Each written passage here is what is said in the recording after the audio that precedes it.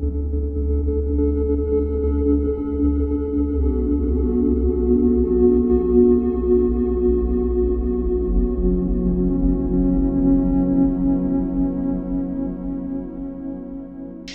the Tuatha let's speak of them.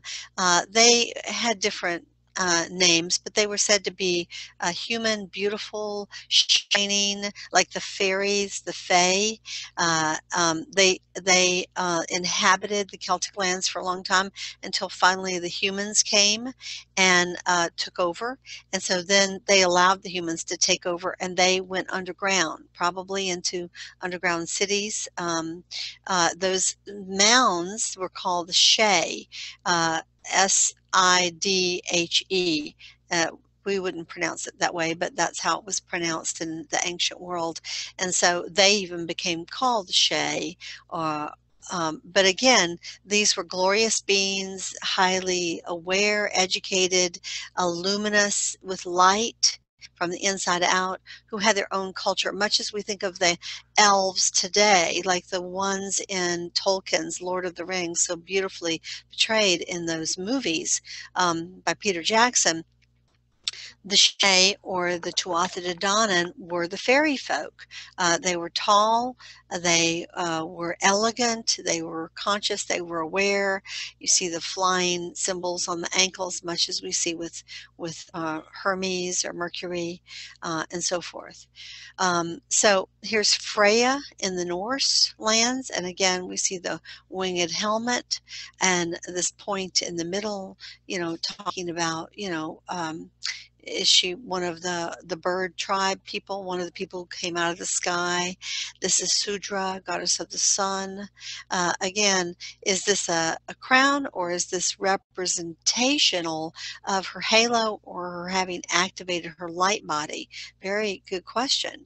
And you can see her symbol is the sunflower. So, I think it has to do with the luminosity. But there was a luminosity to the Anunnaki. This is an Indian culture. Certainly we know that there are civilizations in the fourth dimension, the fifth dimension, other planets that are these grand, very peaceful cultures. But there are stories throughout the Indian culture of the visitation of some of these beings, and they're said to have been, 20 feet tall, 30 feet tall. Here's Shiva, and he has many symbols. There's the snake of Kundalini awakening, the sickle moon that represents the movement. The moon is the quickest moving celestial body in our solar system. It has many phases, from the dark moon to the waxing, the waning, the full moon, and so forth. So there's a lot of reasons why the moon is one of his symbols. It has to do with being a god of change, a god of death, and then transformation, alteration, because if nothing died, nothing new could ever be born. You have to allow this alchemical transformation to take place. And we see other symbols like the trident. Here is the Trinity, the white cow. They don't kill cows in India, as most of us know. Thank goodness for the cows. They treat them with great respect. Durga. We see the same Trinity clearly from the same advanced culture. Durga is depicted with many arms. She's both a goddess of love, but also a goddess of war, much like we hear Sekhmet being.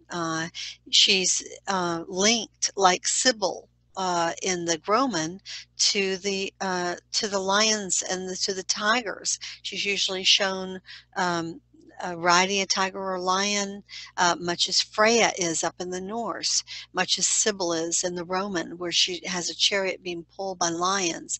So again, are these the same goddesses? Are they actually different goddesses? Are they goddesses from the same tribe? Again, you have to look at the symbols. In this situation, Durga, I actually really love Durga. She's great. In my mystery school, I had a saying, we should have bumper stickers saying, "What would Durga do?" Because she certainly can be the goddess of love and compassion and kindness, who spins the universe into being here. who offers the lotus flower of enlightenment, who sounds the conch shell of awakening. But she can also kick ass and take names. So she can cut through the bullshit with the sword of truth. She has perfect aim. She has the mace that says, if you uh, err on the side of untruthfulness, we'll call you out on this. So what would Durga do? She's the perfect goddess for all occasions. The Native American white buffalo calf woman, it was actually said, I've been told by Native elders, she was actually blue-eyed and blonde, unlike how we think of her today.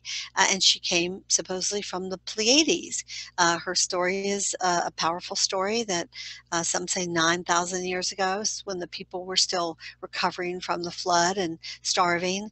She appeared to them, and she taught them the 7 sacred rites of the people, or of the Sioux people, which included the Inipi Sweat Lodge, where you go in and you literally listen and tune your heartbeat with the heartbeat of the earth, which is the 7.6 megahertz, which is the cycle heartbeat of all great healers.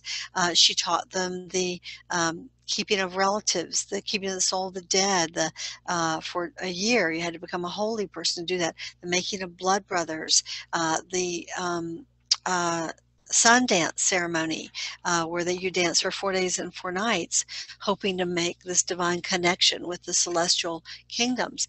And she also taught them the Chanupa ceremony, which is about keeping the masculine and the feminine in balance. The stem is the masculine, the bowl is the feminine. The eagle feathers that come from it have to do with honoring the winged and the four-leggeds and the animals, and the wood of the stem has to do with honoring the trees and the standing people. And when you put your male and female together in balance in the world and send your prayers to heaven with the spiral of the smoke going up, then you'll be connected with the universe. And these were all great teachings, and she predicted she would come back at the end of this age. So these are all teachings that were brought from the star people. Then we have the Kachinas.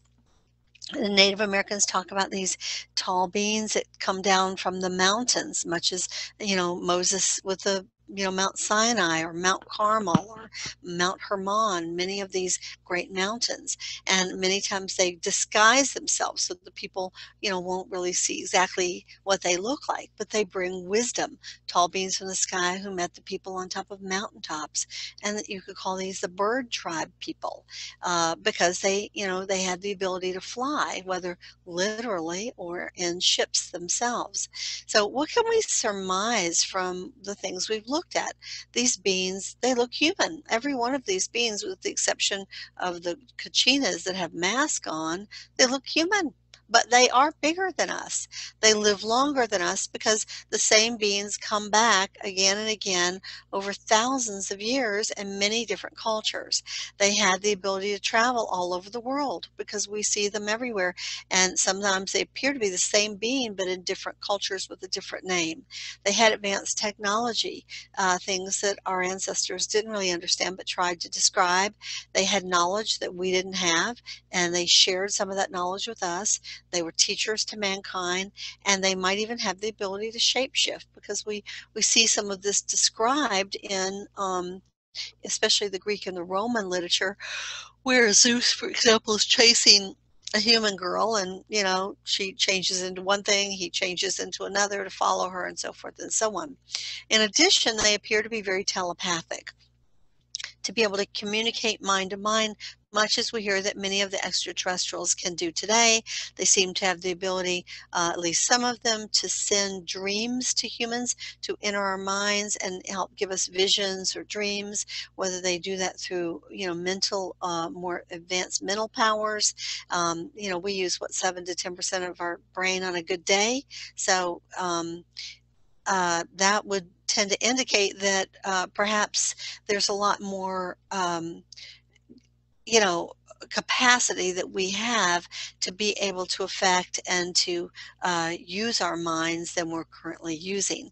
And they obviously had more access to their brains. And they did actually seem to be concerned about the welfare of society. And this is one thing that is very disturbing for me in the UFO movement today. There's a lot of wonderful researchers out there, and I honor all of them. But there's a whole fear-based agenda that we're being sold by Hollywood, by the cabal, by the shadow government, by the people who really don't want us to make friends with the extraterrestrials. They want to keep us in fear because fear allows them to control us. And there's even been talk that they have long been building up to the whole idea of, improving their technology to the point where they have their own UFOs, which they do today, and they stage abductions to scare the bejeebers out of people with their own military personnel, which we know there are lots of reports about that. Stephen Greer has talked about that. Melissa Leslie in LA, another UFO researcher, has talked about that. But they actually may be planning to stage a coup with holographic technology where it looks like they're going to take over the world in order for us to, just like 9/11, to say, oh, in the name of safety and security, we give up our rights. We allow ourselves to be searched at airports and just, micromanaged to the point that, not a dollar passes through the radiation screens, but that they know it. And so I think that this is one of the big concerns, is that, if these extraterrestrials wanted to take over the world, they certainly could have done so. Anybody who's got, faster than light technology is way ahead of us. But I think that the powers that be have an agenda to keep us in fear, and that they really might want to try to stage something like this if we're not wise enough to really realize what's going on, which is why seminars like this are so important. A lot of these races are really so much more advanced than we are in spirit and in consciousness, not to mention technology, that they should be our teachers, and we should be opening up to welcome learning what we can from them, which is why I think they make contact with people at a one-on-one basis. Like myself, I've had contact since I was a little girl, and I've had very, very benevolent, positive experiences with real high consciousness teachers, which is why I teach today and try to spread this information. So when we go back to the Bible, we also have what appears to be mostly positive tales, because these beings appear to come in really important times in world history. And again, you can see the angel wings and the luminous being of light, talking with the humans here. So, for example, there was the angel that appeared to Daniel in the lion's den. This is when the Hebrews had been taken into custody in ancient Persia, or Babylon, sorry, in Babylon. And, the Babylonians were trying to decide who to let live and who not to let live. And they wound up letting all the Jews live for 50 years. They didn't let them build physical temples, but they let them go their own way. And in part, it was because of this remarkable thing that happened where this angel appeared behind Daniel and the lions didn't eat him, basically. And then, of course, we have the appearance of the angel during, the to the shepherds in the field. We have angels that appear to be totally human. So when I talk about shape-shifting, if they're normally 15 feet tall and you can shrink yourself down to 7 feet tall, that appears to be shape shifting of some sort. Abraham offered him tea, if you remember, and the whole story where they tell him he's going to be the father of nations, but actually, he was too old. I think Sarah was like, I don't remember what it was, 70 years old or something like that. So she wasn't, menstruating anymore, and he probably wasn't like so potent anymore. And so basically when she got pregnant, it was, as they said in the Old Testament, because the Lord came into her. That's a nice way, a sanitized way of saying, she was artificially inseminated, or probably didn't actually physically have sex with an extraterrestrial because she was a little too old, but they artificially inseminated her, and then that's when she had, Jacob. So, or was it Isaac? right. I think it was Isaac, who was the father of Jacob. So then we have the story of the angel that appeared in the Garden of Eden. This is another kind of critical story in a lot of the Judeo-Christian literature. The angel that tells Abraham to spare Isaac. So this was his son, Isaac, his only son until, I think the yeah, it was his only son by Sarah. So he actually wouldn't have been the sperm donor. I want you guys to notice that it would have been the extraterrestrials who were the sperm donor, because it wasn't happening otherwise.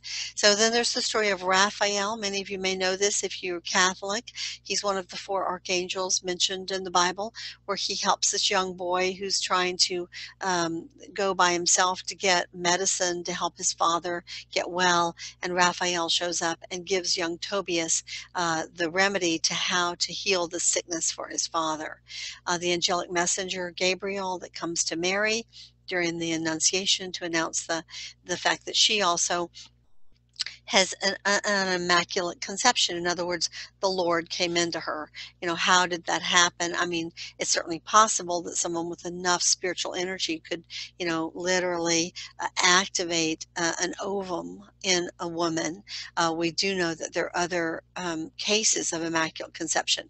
But if there is no father sperm donor, the child is always born a female, and she's always a clone of the actual mother, because that's the only DNA that's available. However, if the father offers his genetic material, or the extraterrestrial offers their genetic material, then suddenly, you can have a male or a female, and you have a completely unique combination or being.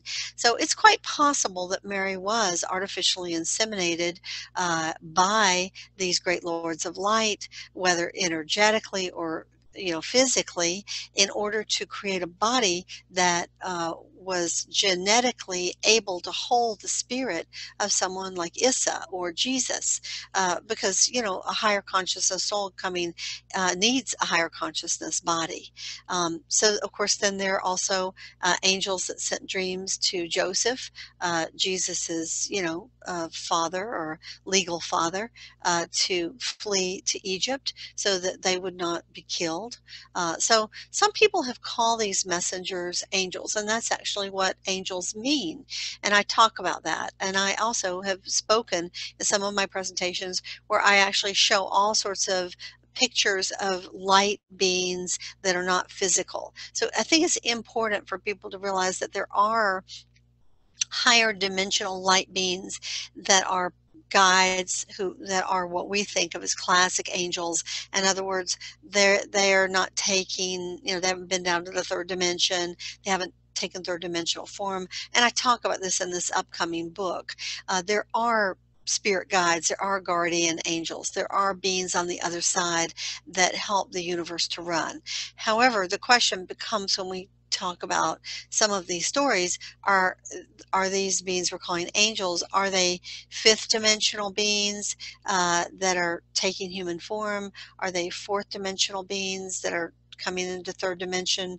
Or are they 3rd dimensional beings who have the capacity to fly and to perform extraordinary feats and who glow with light?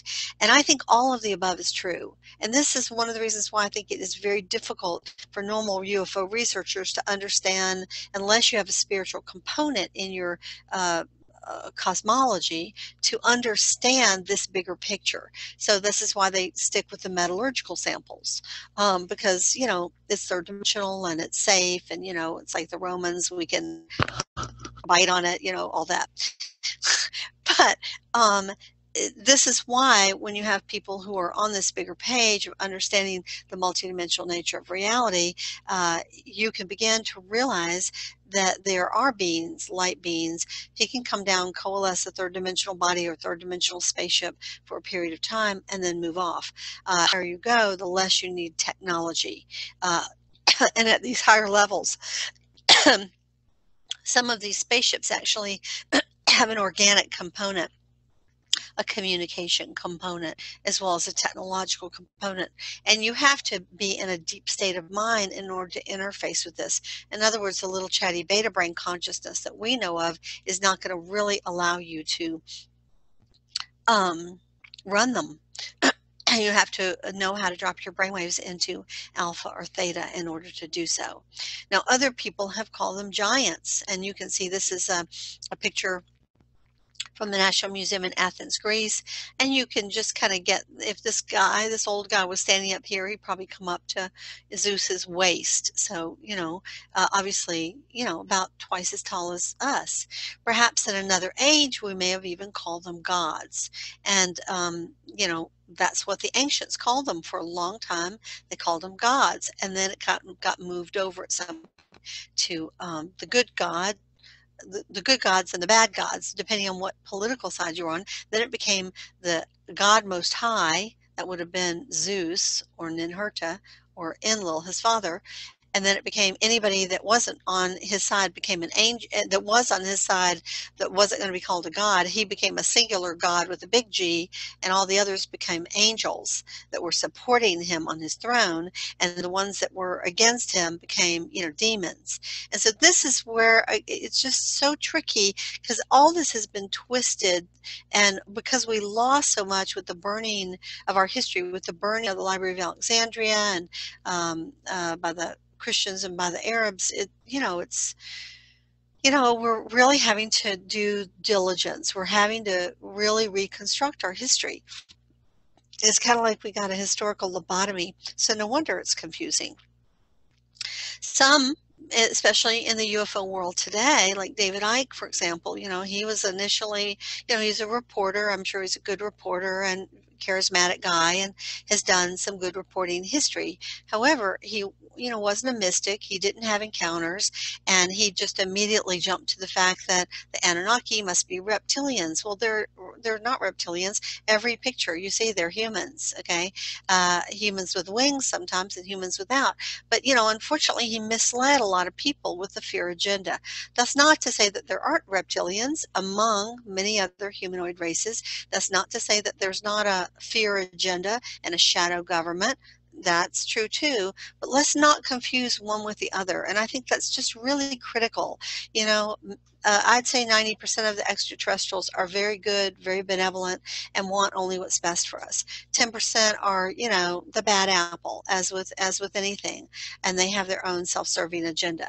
It's unfortunate that I think the U.S. government has gone into business with the bad apples instead of the good apples, and that's something that has allowed them to, develop technology, have black budgets, and keep everything secret, and kill people in the name of, you know, power, basically. And most of the people who are running this country today don't really even know what to do about them. They're not on the inside of this cabal, they're on the outside as well. So that's the whole shadow government piece. So, when they call them oppressors, it's very easy for the shadow government to make someone else the enemy, because they don't want us looking at them as the enemy. They want to be the one that, using fear, power, and control, like 9/11, suddenly, we all are willing to lay down all of our human rights because protect us against the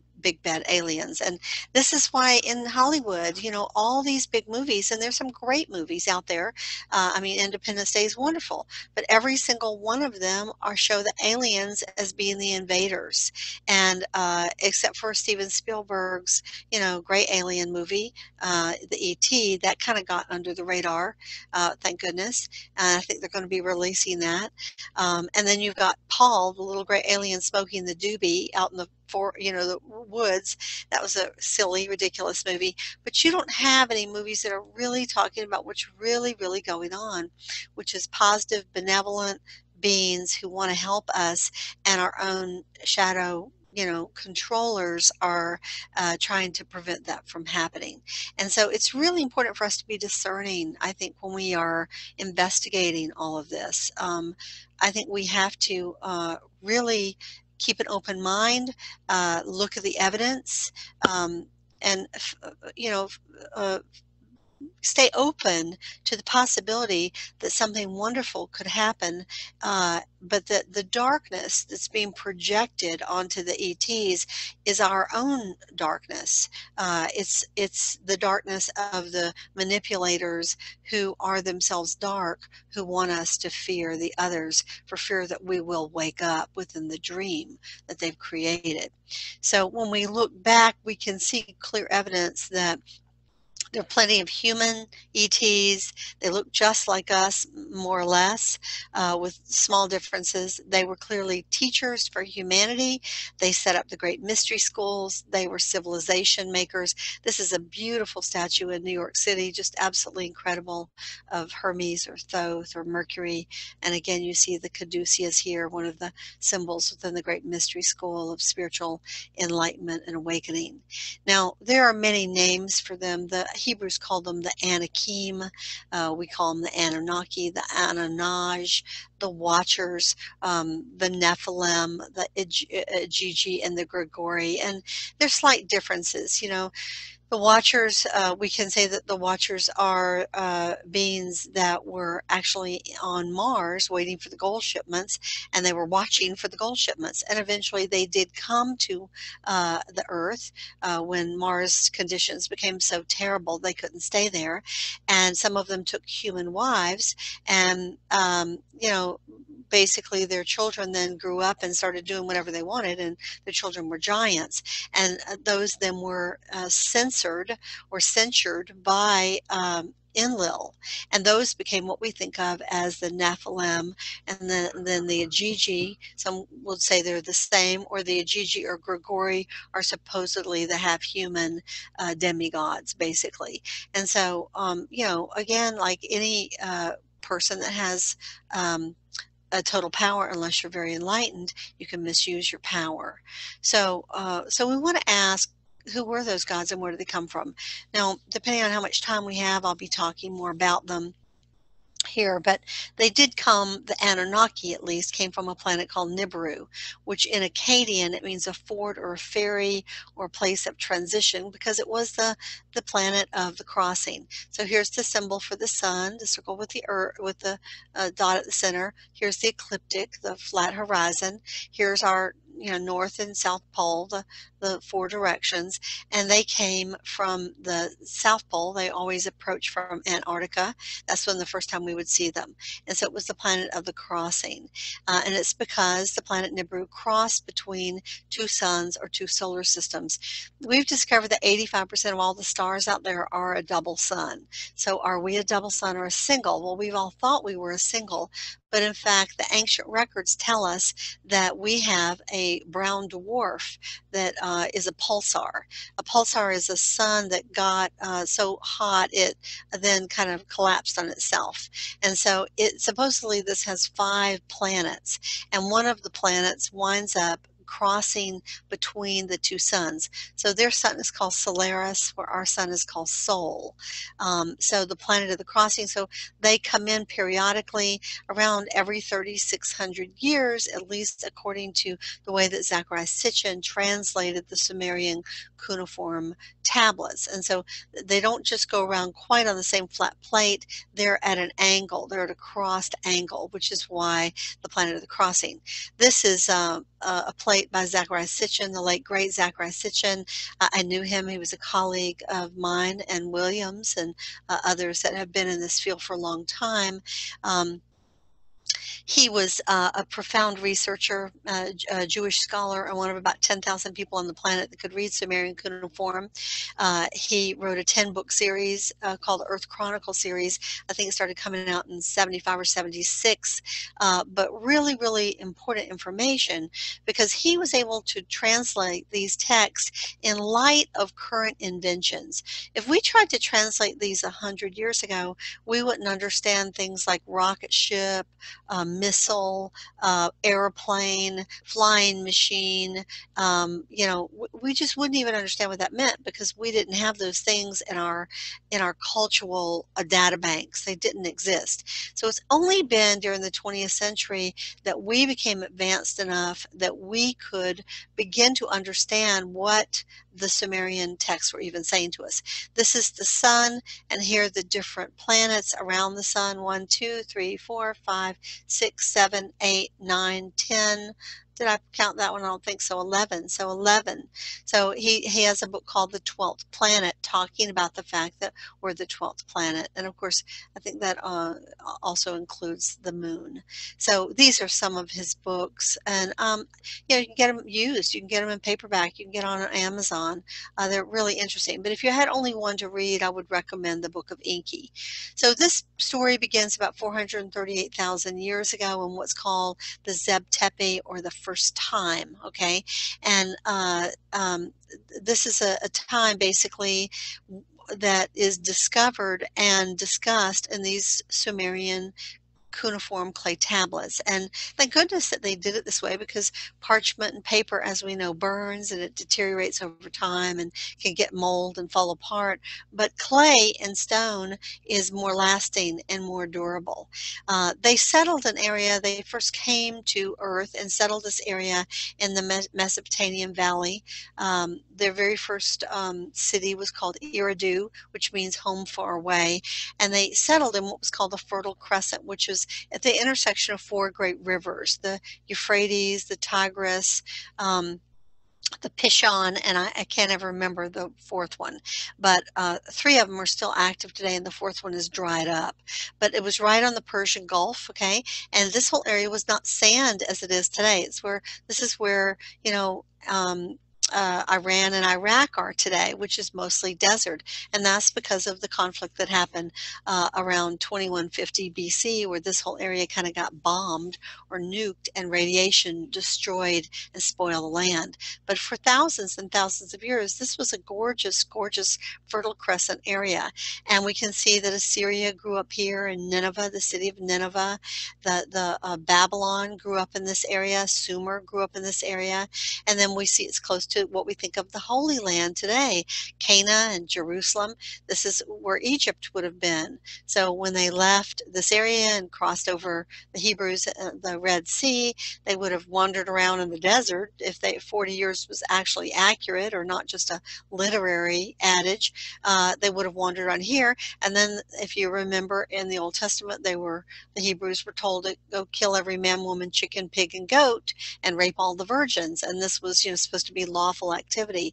Well, I don't really think that they did that. As I talk about in my Sophia book, there's a lot of evidence that they created about 40 peaceful settlements, hillside settlements. And we know they were Jewish because they didn't have any pig bones. And so we know that pigs were outlawed to eat. And in my research on these books, I discovered that a lot of the songs, some of the things in the Old Testament book of Psalms that's attributed to David, a lot of the customs were actually Canaanite customs. And the Canaanites honored the Divine Mother and the Divine Father. And of course, it's quite possible that there were some battles, like the Battle of Jericho, we hear with the horn where the walls fell down. But I think that a lot of the horrible things we read about in the Old Testament, where the Hebrews were told to be such horrible aggressors and murderers, it's quite possible that that was actually created later to give a sense of strength and national identity, like don't mess with us, to the Hebrews. Of course, there were battles where the Hebrews were conquered by Persia, the Upper Kingdom, around I think 722 BC, and then the Lower Kingdom, Judea, actually fell around I think around 570 or something, to the Babylonians. And so there definitely were some wars that were going on in this area. But this is, of course, where Jerusalem is today, and the holy cities and all those, the infighting's going on over there, which really seems so crazy since there's lots of land on the earth, but it's because this land was being fought over by these different tribes so long ago that it's almost like the ley lines are twisted in this area, and it's generations of killing and killing and killing and a lack of forgiveness. And it's just really sad because this was probably one of the cradles of civilization on our planet. We see the Hittite empires up here, so it kind of gives you an idea of how it all was.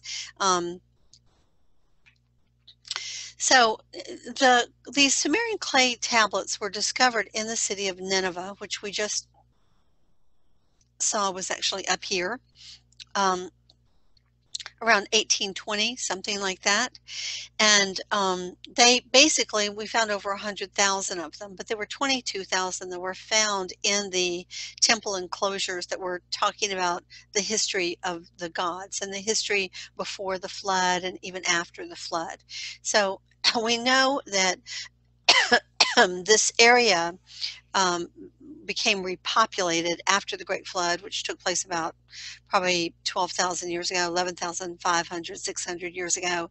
You know, so much of the earth was wiped clean. It was destroyed. We had to start over. So we know these first settlements and begin in this area again around 6,000 BC. That's about 8,000 years ago. In the second and third millennium BC, Nineveh became a religious center devoted to Ishtar and to other gods. In 1820, Nineveh was mapped by British archaeologist Claudius Rich, but it was not until 1847 that the palace of Sennacherib was discovered, when the young British adventurer Austen Henry Layard unearthed the great palace of King Sennacherib, along with a library of over 22,000 cuneiform documents. So this is a picture of King Sennacherib. Totally looks human, you know, doesn't really look taller than, well, maybe he's a little taller. Yep, I'd say he's a little taller. So you can see the shoulders here and the shoulders here. So maybe if these guys are, I'm just making this up, 6 foot, maybe he's, you know, a foot and a half, 2 feet, maybe he's an 8-footer or something like that. This is a picture of the palace that they discovered, quite incredible. And again, we've got these huge winged, bearded dudes that definitely come out of the Sumerian culture, but then we've got winged guys and the tree of life over here. There's a lot to be said about it. The palace's interior walls were paneled with huge stone slabs carved in relief with images of King Sennacherib's victories. Here one could see the king and the army, foreign landscapes, conquered enemy cities, including a remarkably accurate depiction of the Judean city of Lachish, whose destruction by the Assyrians was recorded in 2 Kings. And so so there definitely were some wars going on at that time. Inscribed in cuneiform on the colossal sculptures in the doorway of his throne room was King Sennacherib's own account of his siege of Jerusalem. It differed from the biblical account, some details, but confirmed that Sennacherib did not capture the city. So look again at the size here in the drawing of a human. He'd come up to like the first knuckle on these big dudes, okay? They're pretty large. This find generated a great deal of excitement because amidst the increasing religious doubts and scriptural revisionism of the mid-19th century, that would be, you know, mid-1800s, it gave Christian fundamentalists an independent corroboration of a biblical event. And, you know, we've been searching for them ever since. Written in the doorway of the very room where King Sennacherib may have issued his order to attack. And you can see that the Assyrians and the Hittites and the Sumerians and Babylonians, all these guys are carrying the shen, they're carrying the implements that they then learned from the gods, the Sumerian gods. So this is a little bit of a timeline. Around 705 BC, King Sennacherib established Nineveh as the capital of the Assyrian Empire. Large-scale construction work begins, including building the largest palace of its time, which was 42,000 kilometers large. I mean, that is just like, what the heck? With at least 80 rooms, that's gigantic. In 650 BC, under King Urshabanipal, and I like Urshabanipal, and you'll see why, because he was probably the first, you know, archaeologist. A new palace is constructed together with a large library, and it's in large part because of Urshabanipal that we have these records today. Sumerian cuneiform texts found in the library palace tell the story of the Anunnaki gods and of their planet Nibiru, and you can see how cool the writing looks here. Of course, we can't read it, but this is probably one of the first writings on the whole planet, and there are people who've compared this to things in Tibetan and in the Nakul language of Lemuria, and that has been found in Mexico and Central America. So pretty interesting. So one of we have some really great books. The Enamad Elish is one, and the Atrahasis is one. The Enamad Elish is the Babylonian epic of creation, and here we see, part of the text of it, 7 tablets of the history of creation, and these were read every new year, actually on January the 6th, which we, in Christianity, we conscripted that to make it the day of the Epiphany, where the Magi went to visit Jesus. But it was originally a holy day where they read this story for thousands of years about the coming of the gods and how the gods kind of seeded the earth and so forth. And it lays out this whole thing that it looks like a celestial struggle, or struggle between a celestial god and a celestial monster. So it tells of a great collision between the planets Nibiru and Tiamat, and that's where the asteroid belt was long ago. And according to them, it goes back 510 million years ago.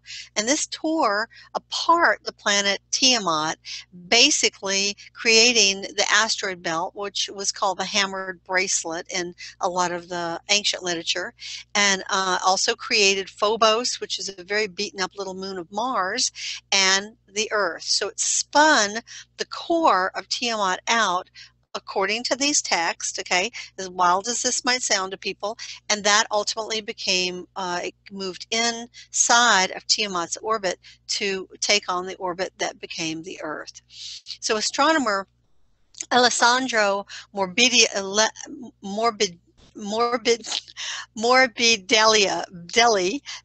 of France's observatory in France, the Côte d'Azur, says there was a celestial collision involving a supplemental planet, that would be Tiamat, that had existed where the asteroid belt is now. He believes it happened about 3.9 billion years ago, so he places it much further back, and that these events explain the unusual long elliptical orbit of the phantom planet.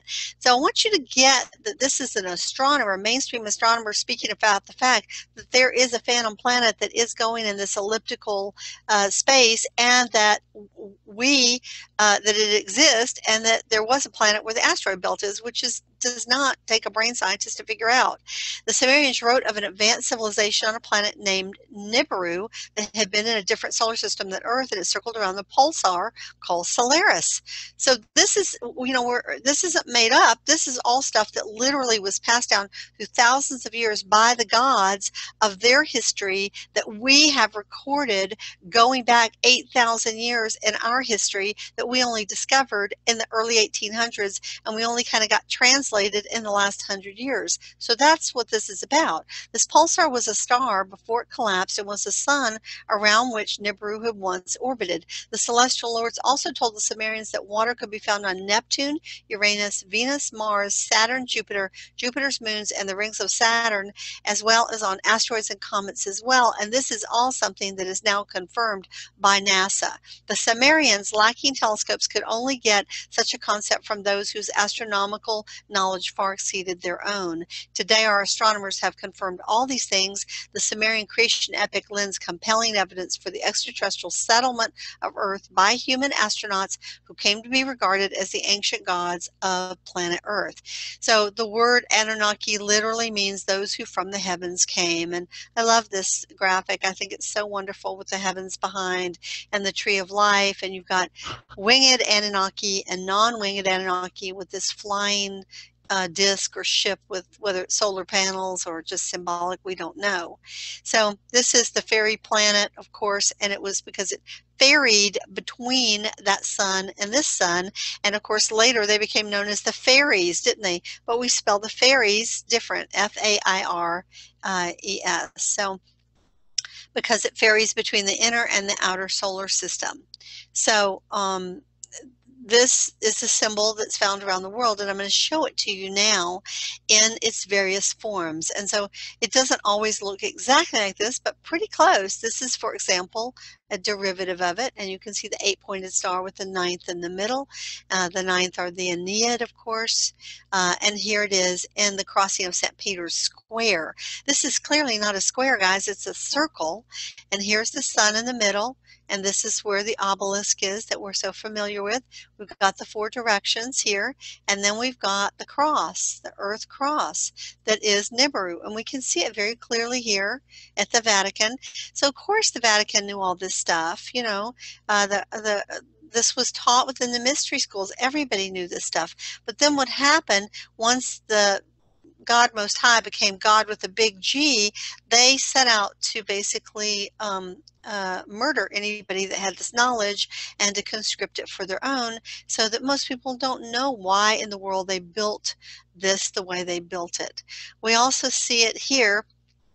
Planet X, you're talking about the planet of the crossing, and we see it in this tarot card where we're talking about the Wheel of Fortune. The Wheel of Fortune has to do with the cycles of time and how periodically this planet comes back, and sometimes it really brings wisdom or knowledge. This would be the Sphinx here because they are teachers of mankind. You can see it's the 10 card of all things, and sometimes, of course, you know, it brings asteroids and comets and meteors and all sorts of things that create chaos, and and it comes specifically during 4 ages.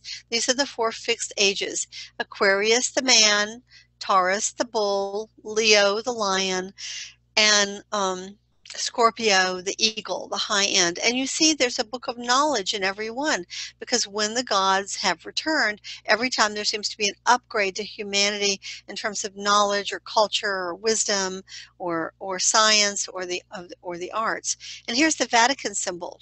Very clearly, they call it the Chi Rho, but this is clearly, you know, we're talking about the same conversation. And these are you also see it in Egypt. These are the 3 tassels. You'll see it in the Egyptian, okay, where the 3 tassels come off of the crook and the flail, okay? And this was the symbol of the pharaoh. So the winged planet, we also identify this symbol. We see it on so many things in the world, Bentleys and, you know, Aston Martins and all sorts of secular use, commercial use. It comes right out of this whole idea of the winged planet, the planet that's traveling through space. And so here Chrysler's used it, Steak and Shakes used it, Mini has used it. This is how it's been secularized by the powers that be, people who actually know about this stuff, who are part of that cabal, and maybe some of them are enlightened beings, and some of them are, you know, dastardly beings that are manipulating like puppet masters behind the scenes. But we can recognize clearly this logo in these symbols. And what's so interesting is when we look at this NASA footage, this is what you're looking at is the sun that's been covered up, okay, so that we can see the solar rays or the solar mass ejections coming off of the sun, the solar coronals. But it's normally just like this, a background of stars. However, you know, you can sort of see in these images, there looks like gigantic ships that look like flying, you know, winged beings being recorded by the Soho Observatory. And here again we see close up of this, and these are gigantic cylindrical motherships. So imagine how large these darn things are. This is just absolutely incredible. I mean, if you've ever seen a picture of Venus passing in front of the sun, it looks like a teeny weeny little dot. So these are enormous. I mean, you know, I don't know what they are. I mean, hundreds of miles, but this is pretty interesting. And of course, it looks very much like our winged symbol, doesn't it? They came here in what were called the boat of a million years. In other words, enormous vessels that were made to last for a really, really long period of time. And as I said, 3,600 of our Earth years equals one of theirs, because a year is the amount of time it takes for your planet to orbit around the sun. Obviously, theirs takes a lot longer than ours. So I Occasionally, about every 3,600 years, it's also quite possible that as, a planet X comes through the Milky Way or through our solar system, that sometimes the red dwarf also may come with it, because, are they just going in a circle like this at a constant distance, or is in fact the red dwarf coming closer to us, the pulsar? So, and it can bring comets. And of course, in the ancient world, comets were always seen as harbingers of doom, because they brought meteors with them, and probably because they had to move through the asteroid belt where there are a lot of meteors, so they picked up a lot of meteors with the gravitational field. So this is at the heart of a hypothesis attempting to explain the periodic mass extinctions which punctuate the history of life on Earth. So in other words, sometimes we get hit by these bombardment of meteors that like took out the dinosaurs 65 million years ago. So in 2003, an astounding discovery was announced in France in the pages of the prestigious monthly magazine called Science and Life. It published an update on the planetary makeup of our solar system in light of recent discoveries in the Kuiper Belt, entitled Planets, How Many Are There in Our Solar System? So this is an astronomer, Dr. Valerie Jeffos, who probably put her career totally on the line, made a sensational announcement. There is one more unknown planet in our solar system, a phantom planet whose possible orbit is too elongated to be seen. I expect that one day we will discover a new Mars-sized planet. Dr. Jeffos told the journal with certainty a planet whose orbital period is several thousand years. He provided the journal with a sketch of the planet's elongated elliptical orbit, even indicated in the sketch where the phantom planet probably is now. And you can see this is all in French, a planet with the original eclipse, a supplemental planet with the trajectory of tres écliptiques, don't know, that exist with the astronomers, and it repeats, comes back periodically into our orbit.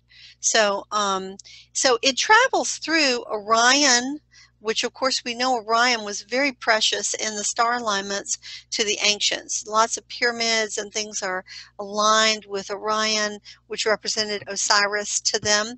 This is Betelgeuse here. This is Rigel, the blue star Rigel. Here's the 3 stars of the belt of Orion. The Galactic Council, the center of the Galactic Council, said to be in the double star in the middle of the dagger here, and then it moved through the heart of Leo, which is Regulus. In other words, it wasn't actually out there in space, but from our point of view, from our perspective on Earth, it appeared to move through Leo the lion, the heart of the lion, and through Orion. And both of these are very important symbolic constellations.